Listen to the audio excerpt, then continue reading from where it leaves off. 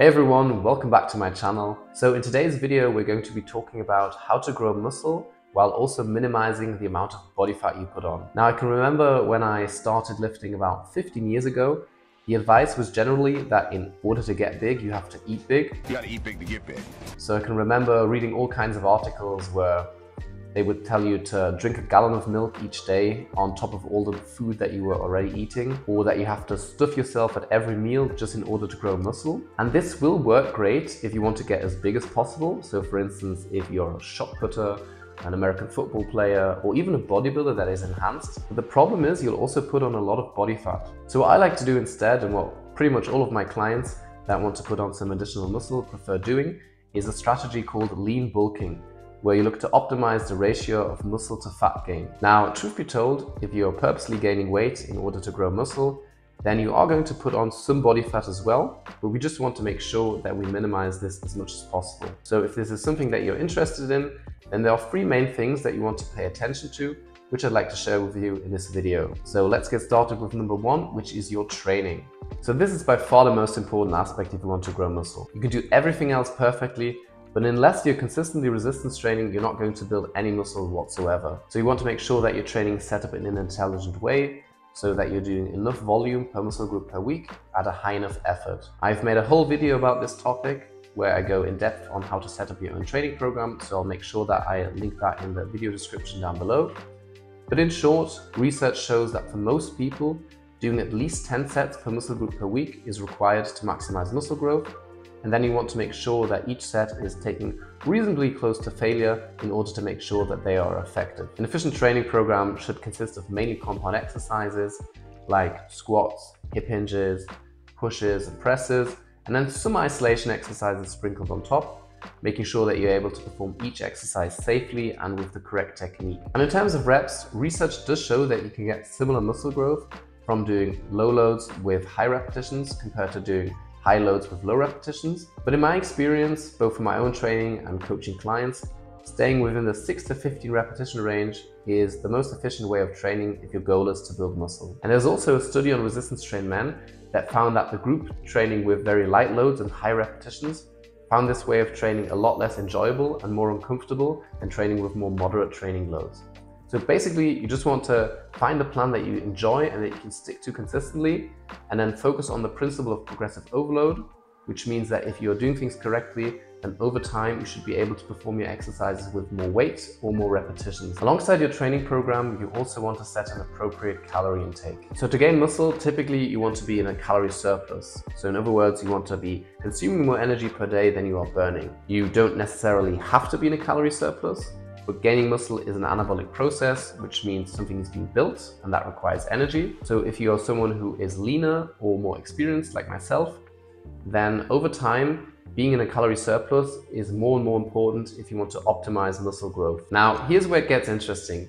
You might be thinking, okay, I understand that I need to be in a calorie surplus if I want to build muscle. So I guess I'll just start stuffing myself at every meal, because if building muscle requires energy, then being in a larger surplus will surely just build more muscle, right? And to an extent that is true. You probably will build a little bit more muscle that way. However, putting on muscle is a very slow process, and once you overshoot the energy demand that is required for building muscle, pretty much all the excess calories will be stored as body fat. And even though you might build slightly more muscle, you'll end up looking a lot worse because you'll also put on a lot of body fat. And this was shown in a study with elite athletes, where the group with the largest surplus didn't really put on more lean body mass than the group with the smaller surplus, but they ended up putting on 5 times the amount of body fat. And then you'll also have to diet a lot longer and a lot harder to get rid of that extra body fat. So you might end up losing the additional muscle that you put on anyway. So how do you find the correct calorie surplus? In my opinion, the best way to do so is to track your nutrition for at least 2 weeks, ideally through some kind of app like MyFitnessPal, and then also weigh yourself at least 3 times a week and then calculate your weekly average. And like I said in my last video, I'm a big proponent of weighing yourself daily, just because that makes the data a lot more accurate, and it also helps facilitate the habit of weighing yourself. And so for example, if you're consistently eating 3,000 calories and your weight is staying roughly the same, that means you are at calorie maintenance, so you're burning as many calories as you're consuming. And then from there, you would just have to adjust your calories until you are at a slight surplus and you're gaining weight at the appropriate rate. So for most people, this will probably be a 100 to 300 calorie surplus. Just keep in mind that building muscle requires energy, and many individuals will experience an adaptive increase in energy expenditure. So this means they will automatically burn more calories once they eat more. And so you might have to increase your calories even more than you think just to reach that surplus. So going back to our example, if you are maintaining your weight at 3,000 calories, you might have to go up to 3,500 just to put you in a slight surplus. I'd advise you to gain 1 to 2% of your body weight per month to make sure a big part of that is muscle and not body fat. And the more experienced you are, so the less muscle gain you can expect, the closer you should be sticking to the 1% per month, or potentially even lower. And so for myself, I'm looking to gain around 0.8 kilograms per month at the moment, which works out at around 200 grams per week. And once I'm not able to gain weight at the appropriate rate anymore, I'll just adjust my calories upwards by 1 to 200. Lastly, you want to be consuming enough of each macronutrient. So calories are delivered in form of so-called macronutrients. There are 3 macronutrients: protein, carbohydrates, and fats. And technically alcohol also contains calories, but I'm assuming if you've got serious fitness goals, then you're not going to be drinking regularly, so we'll ignore that one for now. Protein is mostly used for building and repairing tissues in our body, so it's the most important macronutrient for building muscle. And in order to grow muscle, we just need to make sure that we're providing the building blocks to do so. So in other words, we need to eat enough protein. And up to a certain point, diets that are higher in protein are more effective at growing muscle compared to diets that are lower in protein. And traditionally, bodybuilders have been known to eat massive amounts of protein for building muscle. But the current research on this topic seems to suggest that eating between 1.6 up to 2.2 grams of protein per kilo of body weight seems to be optimal for growing muscle, and going any higher than that doesn't seem to have any additional benefit, at least not in a calorie surplus. So if you weigh 80 kilos like myself, that would mean consuming anywhere between 130 up to 175 grams of protein, and ideally splitting that between 3 to 6 meals, making sure you have some protein before you train and some protein after your workout. So the way I do it at the moment is I eat 170 grams of protein a day.